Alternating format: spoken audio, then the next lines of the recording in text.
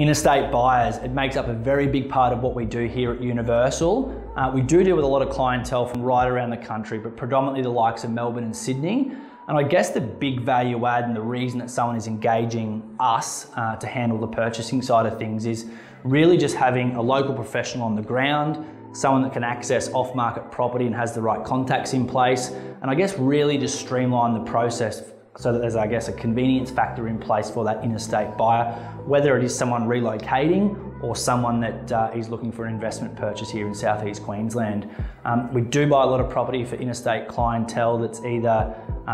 we'll line up a short list of suitable inspections and they will come and view at a suitable time, or I recently just purchased a property down at Robina for a client that was based in Melbourne over FaceTime. So for us, it's about providing the right service and doing whatever we need to do to make the client feel comfortable, and then obviously handling the transaction side of things.